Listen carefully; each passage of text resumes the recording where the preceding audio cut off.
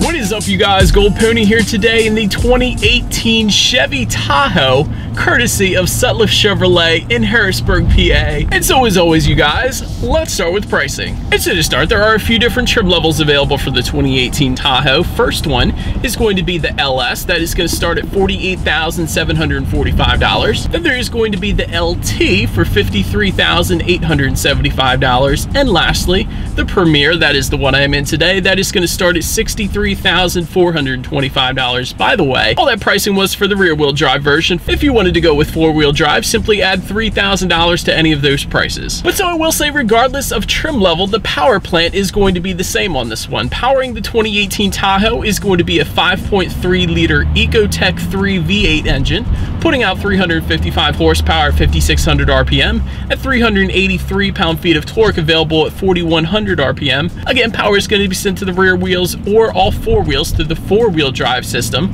And that power is going to be sent to the ground through its 6-speed automatic transmission. And then, believe it or not, despite the size of this one, 0 to 60 time is actually going to come in at right around 7 seconds flat, which is actually pretty good. We'll be testing that out a little bit later, of course, but top speed, if you were interested, comes in at 111 miles per hour, and MPG numbers are going to sit right around 16 in the city, 22 on the highway. And so just cruising down the highway here at around 35 miles per hour, this is actually absorbing the bumps pretty well here. It's definitely a good bit of cracks and divots in the road here. We are in Harrisburg, Pennsylvania after all, but the 2018 Tahoe is absorbing them pretty well, so no issues with ride quality, I can tell you that much. And just to elaborate a little bit more on the ride quality there, for the LS and LT trim levels, you're going to get a premium smooth ride suspension, but for the Premier trim, again, the one we are in today, for that one, you are going to get a magnetic ride control suspension, meaning the Tahoe is going to monitor each wheel independently, adjusting the suspension every millisecond to maintain an extremely smooth ride, and in addition to that, also help reduce body roll as well. And when it comes to the steering feel, of course, it's going to be a little on the looser side. It is an SUV after all, so it is what I can best describe as expected. But then I did want to also mention, for a little off-road terrain, this one is also pretty well equipped. There is actually a locking rear differential on this one, and the way that works is when the differential senses there's a difference in wheel spin, it locks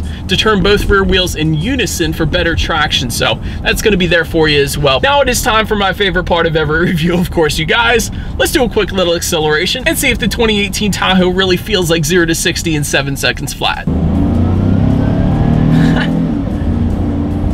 It actually does ping you in the back of your seat, believe it or not. For as large of an SUV this is, definitely a very nice acceleration. Absolutely no issues with merging onto the highway. And when it comes to braking, I just stopped at a stop sign back there. I definitely wouldn't mind if there was a little better braking feel. You do have to press on the pedal a good bit to get this one to stop, but so wouldn't mind a little touchier feel on the brakes, at least in my opinion. And this one, of course, does come with four-wheel anti-lock disc brakes. And when it comes to visibility, honestly, it is not all that bad. And I put it that way because a lot of three-row SUVs will have very tall third-row headrests, really blinding your vision in the back through that rear window. But this one, the headrests are kind of built into the seats when they're not in use. So visibility for that reason is actually quite good for a three-row SUV. And so overall, I actually do like the way this one performs, but this one is just as good looking. So enough of the driving dynamics, you guys. Let's check out the exterior on this one. And so to start, up front for the LS and LT trim levels, you are going to get a black mesh front grille. For the Premier trim, however, you're going to get a chrome front grille, and that is what you're looking at right now, of course.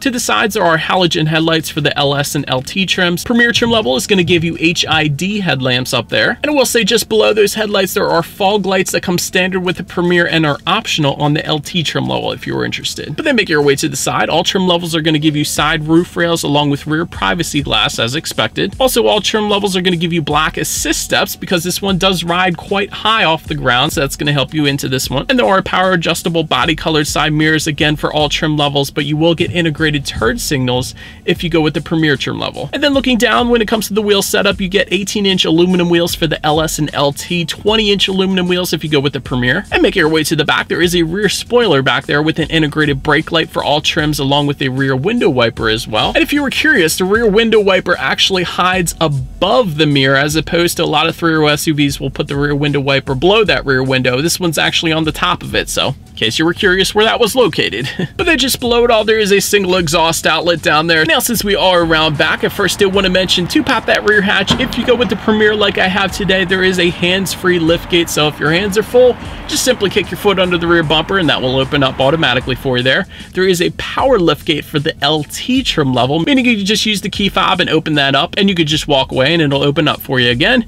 And for the LS trim level, you are actually going to get a manual liftgate. But once opened up, cargo capacity is going to come in at 15.3 cubic feet. And if you wanted to fold that third row down, that's going to bump that cubic feetness up to 51.7 cubic feet. And with all rows folded, then you're going to come in at 94.7 cubic feet. So definitely a good bit of space there. For comparison's sake, since the number is still fresh in my head, the Hyundai Santa Fe 3-row SUV with all rows folded comes in at 80 cubic feet, so nearly 15 cubic feet more than that one. And then that cargo area, I also did want to mention there is underfloor storage for you if you needed it. And then make your way to those 3 rows of seating. For the third row legroom, that is going to come in at 24.8 inches. So for reference, I'm an even 6 feet tall. This is how much space I had back there. Then for the second row, that is going to come in at even 39 inches of rear legroom. Again, 6 feet tall. This is how much space I had. I will also say there is 3-zone climate control, so the rear passengers can adjust their temperatures as well back there if they wanted to. And there is rear ventilation located on the roof of this one, so all 3 rows of passengers, of course, will be comfortable. And for that second row, of course, you also have latch, aka lower anchors and tethers for children for the rear car seats if you wanted to hook them up. And one more thing I wanted to mention, in that second row, they are heated rear seats if you go with the Premier trim like I have today. But then make your way to the front seats, you are going to get a cloth finish with the LS, a leather finish is going to come with the LT and Premier, and there are power adjustable seats for every single trim level, definitely nice there. And you are going to get heated seats in the front for the LT, and the Premier trim is going to give you heated and ventilated seats up front. But then looking forward, when it comes to the steering wheel, it is a tilt steering wheel for the LS. You will get tilt and telescoping for the LT and Premier. All trim levels are going to get a leather wrap steering wheel, and the Premier is going to give you a heated steering wheel up there as well. But now, when it comes to the startup, let me first start by showing you guys the key here. You do have your Chevy logo on the one side, and when you flip it over, you have lock, unlock, and those 2 buttons to pop the rear hatch at the bottom there. That's for how much you want the rear hatch to open, of course. And that center button, that is going to be your remote start, which, believe it or not, is actually going to come on every single trim level, which is awesome because that is going to allow you to turn on the car before you actually get inside. So on cold days like today in Pennsylvania, the Tahoe will be nice and warm for you when you climb into it, so that is always good. But anyways, it is all keyless entry though for all trims, so simply put your foot on the brake and press that engine start button. And then once started up, those gauges will do a full sweep. The tachometer is going to be on your left, speedometer is on your right, fuel gauge is going to be on top, and there is a small digital display on the bottom as well, which, by the way, you can adjust using the steering wheel mounted controls on the right side of the steering wheel. That's going to allow you to check out things like the speed limit of any given road, definitely nice there, as well as the digital speedometer if you wanted it. There's also your trip A and trip B as expected, as well as how many miles you have left until you hit empty, which is definitely important so you don't end up on the side of the road. It's also going to tell you your oil life so you know when to get your next oil change. There's a tire pressure monitoring system for each individual tire, and there's a couple other things you could play around with on that one as well. Then make your way to overall interior quality. There is a 12-volt power outlet and 110-volt power outlets for all trim levels. That's definitely nice. And there is a wireless charging system right in the center armrest here in the front for your cell phone so you don't have any pesky wires tripping anybody up. That's going to be there to charge your phone if you wanted it as well. Also, there is going to be a universal home remote, meaning the garage door opener is located on the roof for the LT and Premier trim levels. That's definitely nice. And there is a power sunroof available with the Sun Entertainment and Destinations package, which is the one I have today again. But that package is going to add an additional $2,880. But that is going to give you your power sunroof as well as a rear seat Blu-ray player. That's definitely nice if you have kids, you guys know that. But one more thing I wanted to mention to you guys, on the roof by the HomeLink controls, you not only have a sunglass holder, but you kind of have that school bus kind of rear view mirror as well, so you can check on all the passengers in the back seat as well. So that's pretty cool, and that's there for you too. But then making your way to the tech, front and center on this one, there is an 8-inch color touchscreen display that's going to come with Bluetooth and audio streaming, as well as Android Auto and Apple CarPlay for all trims, meaning you get free navigation through your phone if you have a smartphone at least, and that's there for you. And you can also like and dislike your Pandora songs up on that screen through either of those apps as well. If you wanted the factory navigation system, that is going to come standard on the Premier. It is available on the LT trim level. And I like Chevy's setup, to be quite honest, because they do give you the weather icon as well, so you can check out the 5 5-day forecast if you wanted to up there. And there is also the option to check out traffic updates so you know which roads to avoid so you don't get stuck in a traffic jam. Of course, you can check out your audio information up on that 8-inch display as well. And by the way, when it comes to the sound system on this one, the LS is going to give you a 6-speaker sound system, LT is going to give you a Bose 9-speaker sound system, and the Premier trim level is going to give you a Bose 10-speaker center point surround sound system. So of course we just happen to have the best one today, so let's turn on the radio and test out the clarity of that one.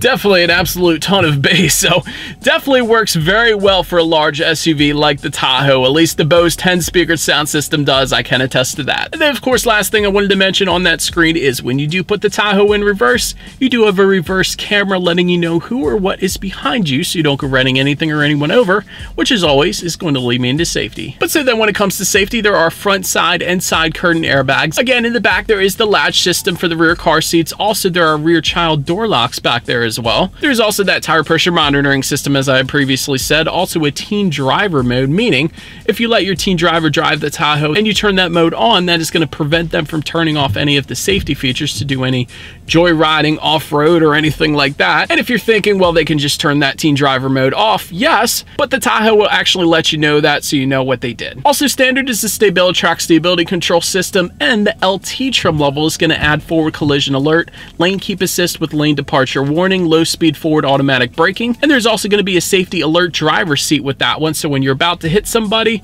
the driver seat is going to rumble for you, so it kind of notifies you to put on your brakes so you don't go hitting anybody. But of course, you have the low speed forward automatic braking anyway, so you're not going to hit that person, so there you go. And then the Premier trim level is also going to add a couple more things, including front and rear park assist, lane change alert with side blind zone alert, and rear cross traffic alert. And so, but anyways, that is about it for this one, you guys. Thank you so much for watching. Be sure to like the video and subscribe. Feel free to follow me on social media at the bottom of the screen there, and I will see you guys in the next video. Stay gold.